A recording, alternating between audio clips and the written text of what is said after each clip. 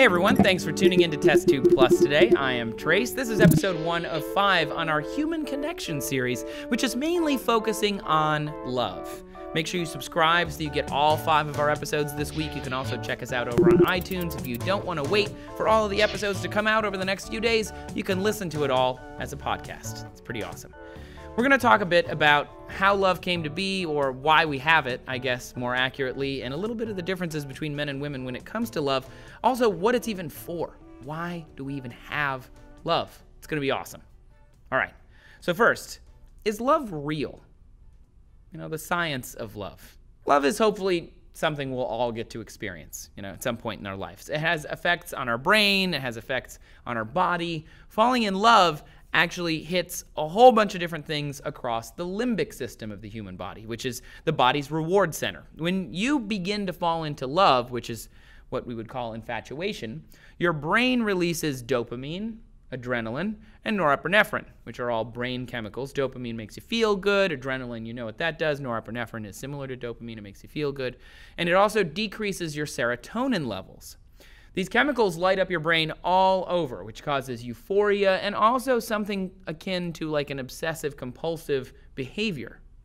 These chemicals are mostly exclusive to what you'd probably call with your friends the honeymoon period, when people are just all over each other and they're very lusty, and it's very much an infatuation phase. But post-infatuation, as the brain gets used to that flood of chemicals, the adrenaline, the norepinephrine, the dopamine, then you get new brain chemicals. Your brain's like, whoa, whoa, whoa, calm it down. If this is going to be a thing, we need to hold on to it. So then your brain releases vasopressin and oxytocin. Oxytocin is sometimes called the love hormone. You get little squirts of oxytocin when things happen that your brain wants to reinforce in a more long-term capacity. They create feelings of well-being, they create feelings of security, and that means that the honeymoon phase is over and people are into more long-term attraction, and this for the long haul, and that can mean years. After 20 years of marriage, people whose brains were scanned had more activity in the posterior globus pallidus part of the brain, which is associated with pleasure and also with pain relief. So people just feel good most of the time when they're in long-term committed relationships.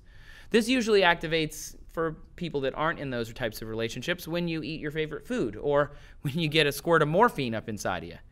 The problem is that we can get hooked on all of these chemicals. If you end up breaking up, you go cold turkey on these chemicals, say those chemicals went out to get a pint of milk and never came back.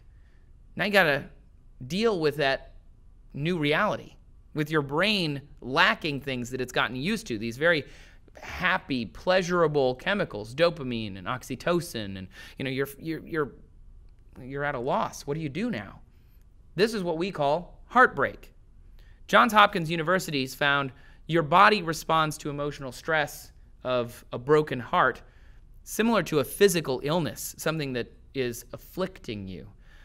And in doing so, it releases tons of hormones like cortisol, which is one of the many stress hormones, and adrenaline, which, kind of gets things heated inside of your body, which turns up your immune responses. And these hormone levels are 3 times as high as someone who's actually experiencing a heart attack. All of that stuff causes your heart to not be able to pump as well, and you really physically feel it. Not only is your brain starving for these feel-good chemicals, your body is experiencing physical stress. Heartbreak is hitting you both mentally and physically. And of course, on top of that, psychologically. Breakups show the same activity in the brain as an addict being denied nicotine or cocaine. And love activates the caudate nucleus, which is your brain's reward center. You're constantly getting flooded with all that dopamine, which is the same thing that a drug does. So when you hit heartbreak, it's kind of like getting over an addiction.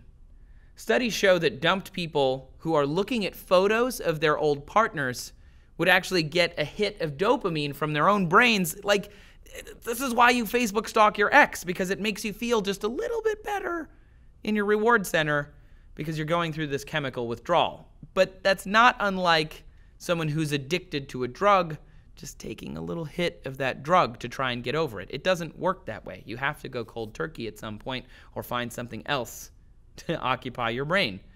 But then, at some point when you're doing this in the study with the Facebook photos, the prefrontal cortex was all like, whoa, they're not coming back.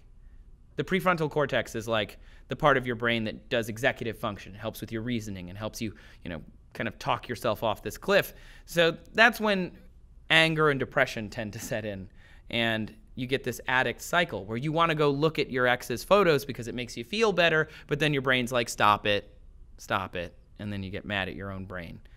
In a breakup, men and women behave a little differently. This does eventually get better. The best way to get over this is, instead of habituating to having all those chemicals in your brain, you have to habituate to not having those chemicals, and it just takes some time. A study published in Evolutionary Behavioral Sciences found that when women experience a breakup, they get a lot of emotional pain right away, in the first days and weeks after their breakup. But eventually, they're going to fully recover. They're going to feel fine. They're going to be A-okay. Men, on the other hand, they get less initial emotional pain, but they will carry this low level of pain maybe forever. Sounds kind of crappy. In their study, women reported feeling depression and fear and anxiety after a breakup, whereas men reported feeling numbness and a loss of focus, as well as anger. All of these things make sense, especially if people have actually gone through breakups and they've felt this. Most of us can identify. Most of us have also fell in love before, Our brain completely changes when we're on the drug that is love. And breaking up, that's like going cold turkey on that drug. Your love is literally my drug. Kesha's like a genius. And I just want to take a second and thank K Jewelers. They are the #1 jewelry store in America, and they sponsored this episode of Test Tube Plus. So thanks. But if this is, so messed up, why do we fall in love at all? What's up with that? You can find out tomorrow on Test Tube Plus, so make sure you subscribe and come back for that. If you have any questions about science or topics we covered here on Test Tube Plus, you can ask us on Twitter @TestTube or me @TraceDominguez.